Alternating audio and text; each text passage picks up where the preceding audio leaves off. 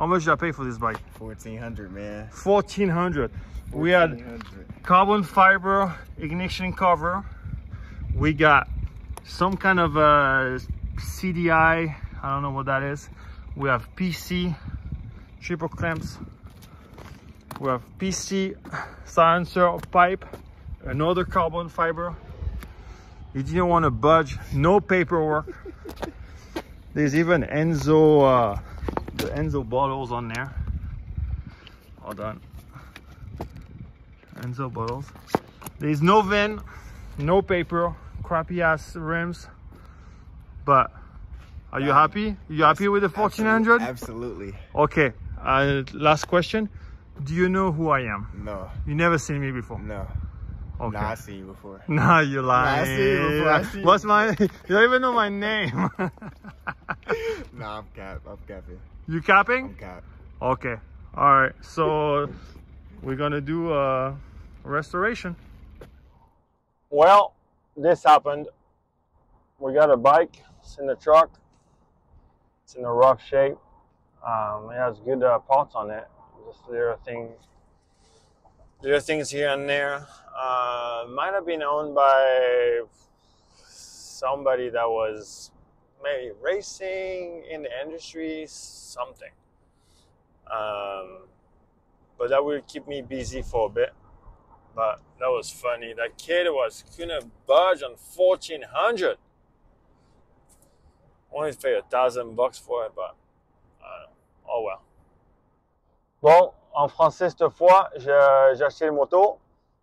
1400 $. Je suis allé dans le désert à Adelento. C'est sur, en fait, pour moi, c'est sur la route de Vegas là. Et un jeune qui me connaissait pas, évidemment, je lui ai demandé. Bon, il était rigolo. Il n'a pas voulu vraiment bouger sur le prix. 1400 $. Il y a quelques pièces qui sont pas mal. Carter d'embrayage, d'allumage, carter chaîne en carbone. Les T Pro Circuit avec cylindre bloc là. J'ai vu qu'il y avait aussi une cocotte d'embrayage Pro Circuit, les old school à l'ancienne là. Je pense que je dois, avec un levier Honda, je crois que c'était à l'époque. Il y a sur la fourche, il y a les bonbonnes Enzo là, avec les durites là. Donc je me dis que cette moto, elle devait être à quelqu'un qui roulait ou qui était fan ou enfin bref. Il y a 2-3 trucs sympas dessus. Bon, maintenant il va falloir, il y a du boulot. Elle est pourrie, il va falloir changer les jantes, essayer de garder les moyeux. Enfin bref, on verra quand au démontage ce qu'il va falloir faire. Mais bon, pour 1400 $, on peut pas espérer grand chose de mieux, surtout pour refaire de A à Z. Et puis des 2 demi-suses, il n'y en a pas des masses non plus. Donc voilà, là je suis sur la route, dans les bouchons vers Ontario, et je rentre à Murrieta et on va voir tout ça et commencer le gros boulot. She made it home.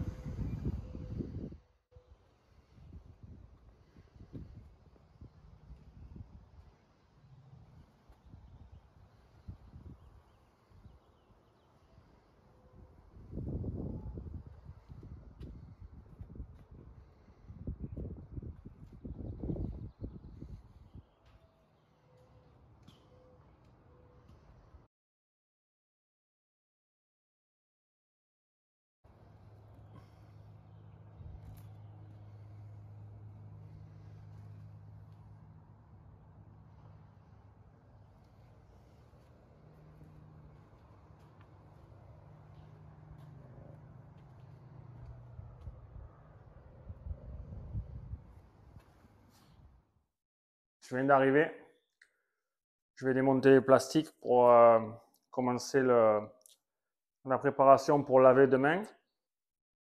Just got home. I'm going to take all the plastics off. Throw away what I need to throw away. And get ready for wash tomorrow.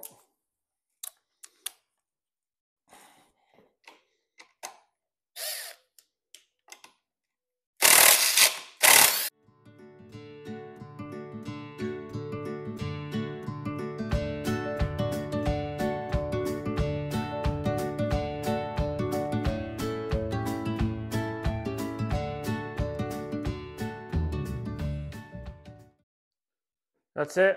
Ready to wash tomorrow. C'est fini pour aujourd'hui. Demain, lavage.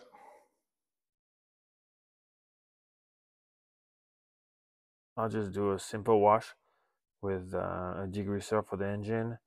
I use Mr. Clean, a brush, and elbow grease. Juste un nettoyage normal avec du muscle propre, un dégraissant pour l'huile noire du moteur, de l'huile de coude et une brosse.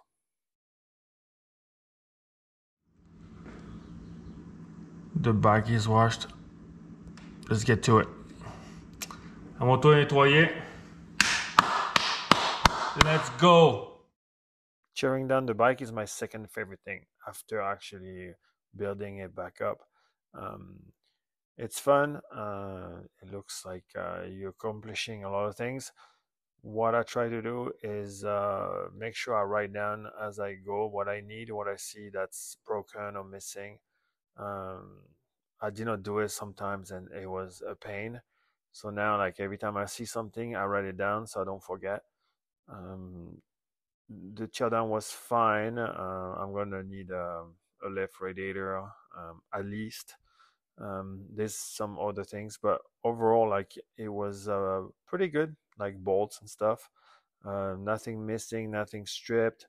I'm gonna have to go through like some threads with a tap, but nothing major. Just a couple bolts that gave me a little trouble, especially like the bottom nut of the shock that was like super tight. The rest was fine.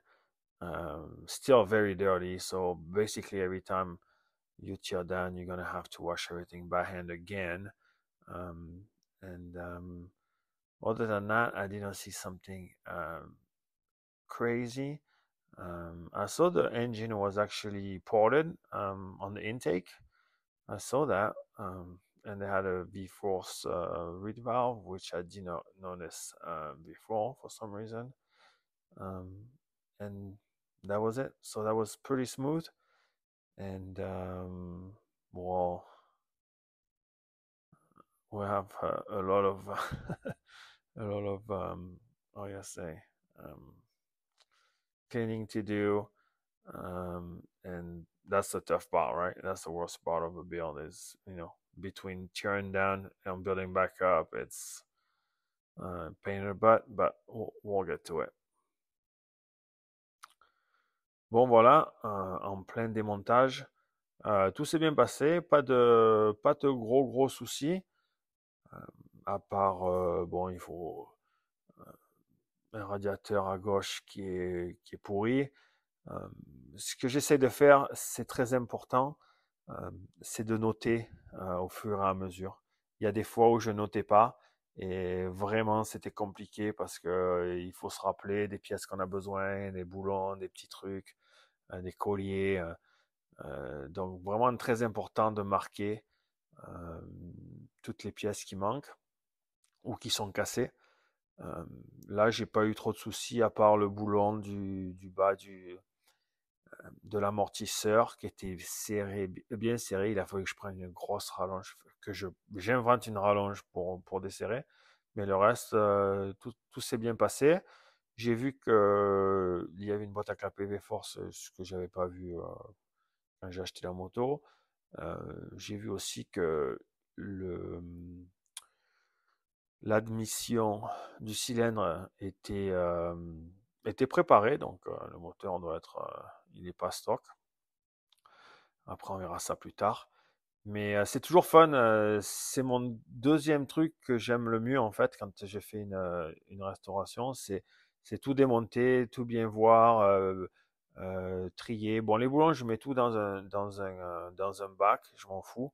Parce que j'achète des kits chez Specbolt tout complet et je mets tous les boulons neufs. Donc, mais je les garde quand même parce que des fois, je reçois pas les bonnes tailles et je garde aussi tous les axes. Tous les axes, je les laisse d'origine.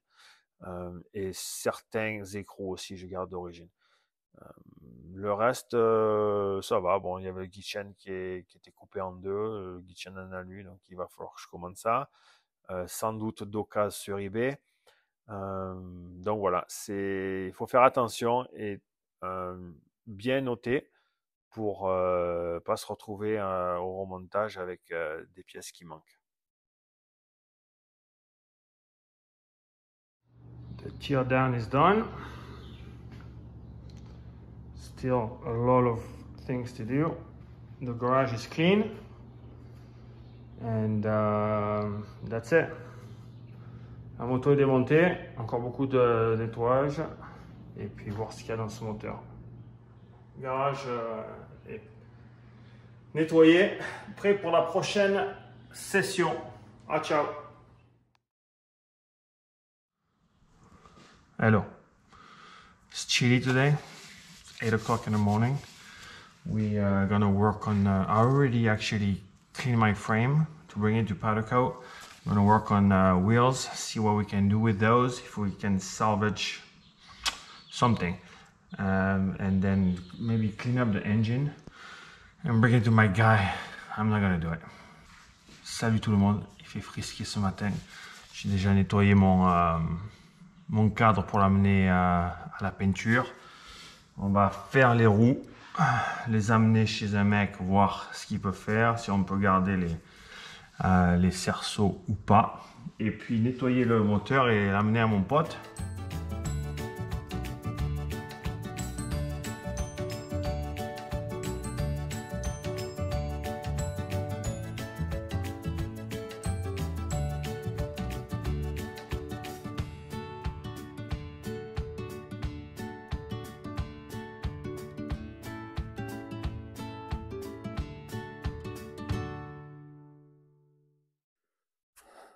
Okay, Houston, we have a problem. Two different colors. Donc on a un problème, deux couleurs différentes. We can't leave this like that. So, and we have a second problem. I can't find my metallic brush, wire brush, I mean. So, we're gonna bring them like that. On a un deuxième problème, c'est que je trouve plus ma brosse métallique pour nettoyer la tête des comment on dit, tête de rayon là. Ça doit avoir un nom en français. Et on a deux couleurs différentes de jantes, donc on va les amener comme ça. Tant pis. I'm done dropping off my parts. So engine, frame, wheels. I wasn't gonna do the frame. I wasn't gonna keep it the way it was, but after cleaning it, I'm like, I'm gonna get it powder coated, settle on black, and wheels, same thing. They were different colors, so I'm gonna, change the rims and the spokes, get the hubs vapor blasted, and the engine I gotta check what's. So I got a guy in town that's been doing a few of my engines. He's gonna check it out, and so I can get my parts order going, and that's it. Now I'm going back home, and I'm gonna, back in the garage and cleaning. I still have a lot of cleaning to do. Voilà, je suis de la route du retour. J'ai déposé mon cadre, mes roues et mon moteur à 3 places différentes. Le moteur chez un gars qui m'avait fait mon moteur de la 4,5 Honda que j'avais fait il y a 1 ou 2 ans. Voir un peu ce qu'il a dans le ventre. Les jantes, je voulais pas les changer, mais finalement, comme elles sont des couleurs différentes, ça va pas faire super beau. Donc, on va changer jantes rayon. On va garder le moyeu d'origine qu'on fait vapor blasté. Le mec à Temecula, là, à côté de chez moi, le mec qui fait ça, donc on va voir un peu ce que ça donne. Ensuite, pour ce qui est du cadre, pareil, quand je l'ai nettoyé, j'ai vu que c'était pas terrible. et qu'à faire une resto à la limite. De l'extérieur comme ça, c'était pas mal. Il n'avait pas l'air mauvais. Et finalement, il a besoin d'un petit coup de peinture. Et puis de sablage, etc. Donc ça va rajouter des ronds au budget. Donc là, déjà, si j'ai entre les roues et même avec un bon prix, j'ai pas de prix pour la peinture hein, à l'époxy là. Et le sablage, normalement c'est 300 dollars et là ils me prennent à 450 parce qu'ils me disent que il a déjà été peint ou je sais pas quoi, donc il faut sabler et ça prend du temps. Enfin, bref. Et j'ai un prix pas mauvais pour les jantes et les rayons. Il me fait ça pour 550 dollars. Donc voilà, boum, 1000 dollars. 1000 palos, mon copain. En plus, sur le budget. Là, on va l'exploser le budget. Back in the garage, I'm gonna pre-clean my parts real quick before I take all the oil out and grease, which should do that before you clean it. Je vais nettoyer mes pièces, enlever la graisse, l'huile, pour avant de brosser et pour pas en mettre partout. Voilà. Donc en fait, j'utilise c'est pas super bien pour la santé, mais j'utilise de l'essence, tout simplement. Essence pour enlever voilà, toutes ces merdes. I'm using gas, which is not really good for my health, and my lungs, but it works pretty good to take all the gunk out before I start Scotch Brighting, because if I Scotch Bright like that, then the Scotch Brite gets all like oily and greasy and I make a mess. And so I do like this for all the pieces, and then I separate them, and that's really it. So it's a one by one thing. Even the rim locks, they look okay. The rim locks look okay. I'll brush them, and when I do a build, I don't put everything new. I try to salvage stuff, but those, if I brush them, they come back. Je fais même ça pour les gripsters. Voilà, je les pré-nettoie en fait. Et je mets pas toujours tout neuf sur mes trucs. J'essaye de garder le plus possible. Évidemment, quand il faut changer, on change. Mais sinon, voilà, pour les axes, pareil. Un petit coup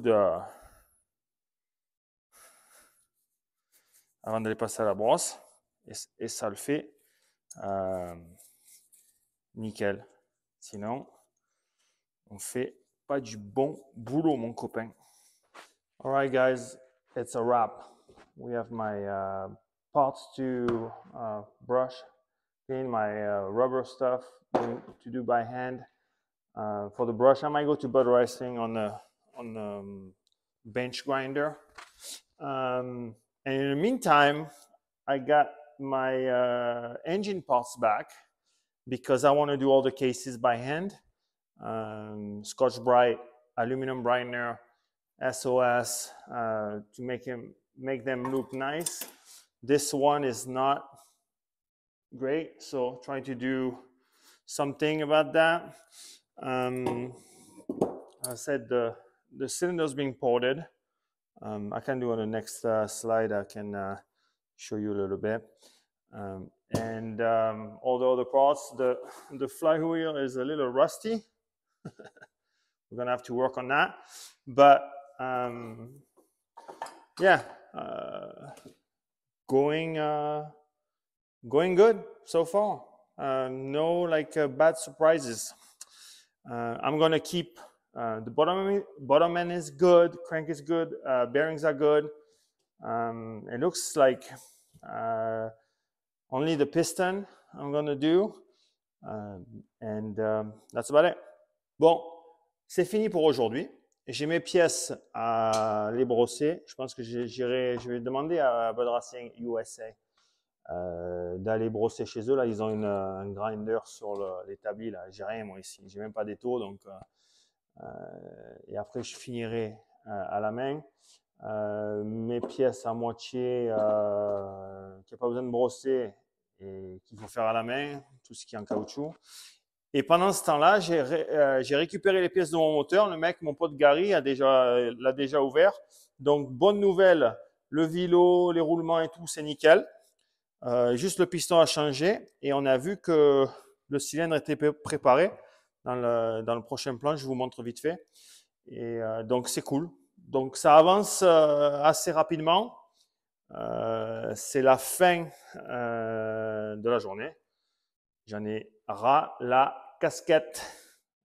So yeah, for the cylinder, you can see it's been ported. And then also on the exhaust side. And on the bottom. That might have been a race bike of some sort. I don't know. But you see there's a lot of cleaning to do, especially this one. And we have a good, very thick carbon fiber, nice with the O-ring. That's coming off, that's great. I'm gonna have to fix that. Yeah, so far so good. All right, guys, it's the end of the part 1 of the RM250 build. Hope you liked it. Be nice. I'm doing all on my own. The video, sound, editing, financing, all the stuff. I even took like iMovie courses to do the editing of a video. So I'm trying to do from A to Z all by myself. It's kind of tough, but it's cool to show you like what I do usually on my builds. I've never done a vlog like this. So that's it. I'm excited about it. Hope you like it. And we'll see you for later on for part 2. Bon les gars, c'est la fin de la première partie de la documentation de cette restauration de cette RM250 de 2003. Oui, oui, c'est bien une 2003 après certaines recherches, etc. Donc, soyez indulgents avec la vidéo et tout ce qui s'ensuit. Je fais tout moi-même, les images, le son, le montage, le financement. Donc, j'espère que ça vous a plu. Faites un peu, vous abonnez si vous voulez voir. Vous cliquez la cloche, vous cliquez pas la cloche. On s'abonne, on s'abonne pas. On aime, on n'aime pas. On commente, on donne son avis. Qu'est-ce que vous voulez voir, etc. Et puis voilà, où est-ce qu'on va, qu'est-ce qu'on fait, quoi. Ah, ciao!